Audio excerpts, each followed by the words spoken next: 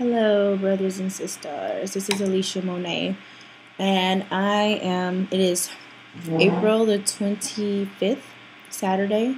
It is raining out here in Southern California, which I feel is so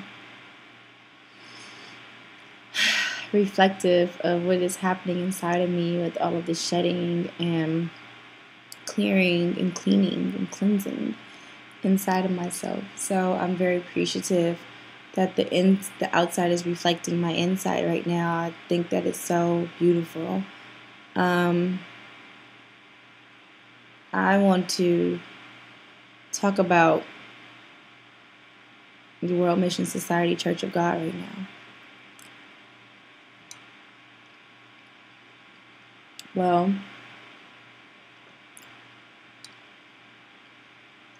while I was there, I want you guys to know I'm not here to bash the World Mission Society Church of God. That's not my goal. That's not my intention. I love all my brothers and sisters who were there, who I shared memories with. I'll never forget you guys. I love you guys. That's not my point. My point is to heal. And in healing, I will share my experience that happened while I was at the World Mission Society Church of God. Now, I learned so many beautiful things while I was there. Some of those lessons were very harsh, like the chopping away of my ego and things like that. I don't have any specific examples right now. I don't want to share any specific examples. I don't want to say anybody's name and who was involved, but I will say this, that I was publicly reprimanded, corrected. And I was told that I was publicly corrected in order so that I can serve as an example of what not to do in front of brothers and sisters so they'll know better. I was talked to by brothers and sisters after I would be publicly humiliated. Sometimes brothers and sisters would come up to me and be like, you know what? You handled that very well. Or you know what? You are so humble. Like, you took that and you just, because I would be like, first of all, I believe that everything that was coming was from love. I still believe that it was all love. Sometimes some people had some power issues and it was a power trip thing. But I thought that it was like father and mother, using them to communicate to me things that I needed to change. I knew when I was there that I had a lot of cleaning up to do on the inside. So I wasn't afraid or ashamed to, I don't know what just happened. I wasn't afraid or ashamed to acknowledge that, maybe you have a point. So when people corrected me, I just took it. I just was like, oh, okay, let me internalize this and see like what could be inside of me that needs to come out or purge. I'm just a sinner anyway. And I mean, like, I went from being talkative and all these things to being quiet. Not completely, because that's so impossible. But being quiet and being like, okay, I was just, I don't like to say they. It humbled me a lot, let's just say. And sometimes the process of humbling me was not pleasant and hurt my feelings a lot of times. And I would just take it and pray about it and be like, I'm so sorry, and repent my behavior.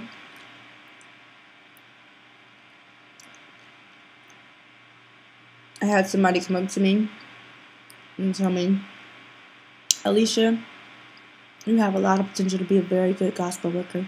It's so inspiring. It's so much passion and fervor. And I really want you to be able to be a gospel worker. But there are some things you need to change about yourself. I'm like, huh? One, you got to take that nose ring out. And she wanted to tell me that the nose ring was not the example of mother. And I can't be so close to the brothers. I need to not go preaching with them, especially this one brother in particular, she said, because he has a history of infidelity, and I don't need to be associated with him because it's a bad look. I'm like, I come to the morning meetings, preaching meetings, and if they pair me with him, like, what am I supposed to say? No, because he has a history of infidelity. I don't want to be paired with him. But anyways, I didn't say anything. Now listen, I don't have a poker face. I don't. You can totally read what's going on with me. So I'm like, and I said it too, like, well, if I'm being paired, I don't just go up to brothers and be like, let's go preaching together. Would you like to go preaching with me? What do you think? Would you? Would you like to go preaching with me? No. I go to preaching meetings and they go, okay, brother so-and-so and sister so-and-so. Brother so-and-so and brother so-and-so. Sister so-and-so. I don't make that. I don't have nothing to do with that. Yeah, but she told me that basically I was too bright.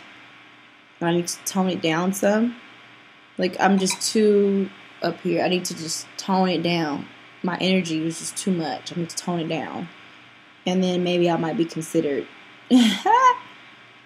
for being a group leader or something. Because while I was there, I changed a whole lot. My family will tell you. My friends will tell you. But I didn't change completely. I still have my personality. I still talk to people about their worldly troubles. I still did those things that were not characteristic of a good gospel worker.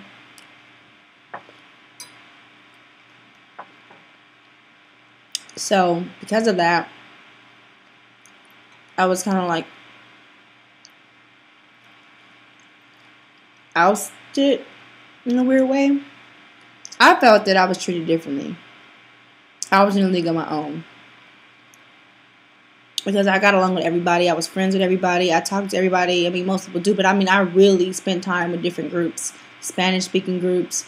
The brothers, the sisters, the old, the young, the kids. I taught the children for 2 years. So I was like cool with everybody. And I helped everybody. And that's just not what you do. You stick to your own group. You can say hi to people, but you don't get involved with them like that. I did, because I'm like, these are my brothers and sisters. I love you. And that's just who I am. Like, so that didn't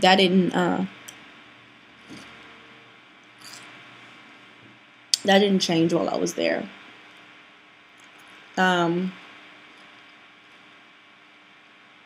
Yeah. I just remember feeling like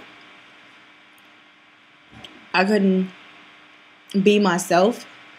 So I concluded that myself wasn't good enough to be.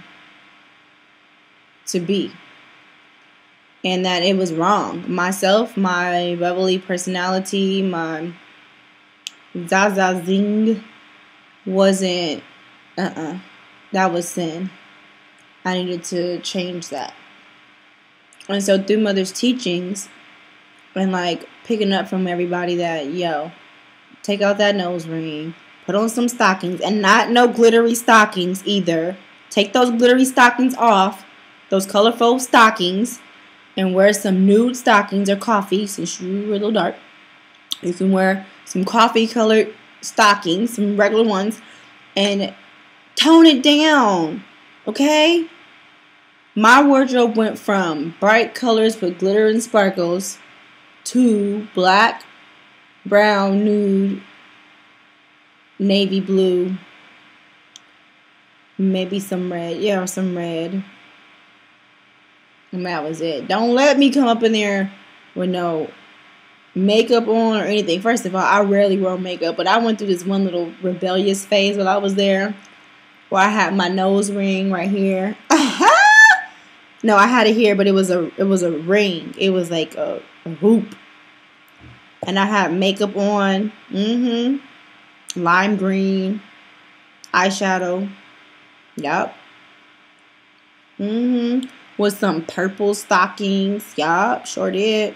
I was feeling a little rebellious, but I still brought people. I still preached to everybody everywhere I went, and I still felt guilty about it too afterwards. But yeah, so it was crazy. It was really crazy. Anyways, I just wanted to share that.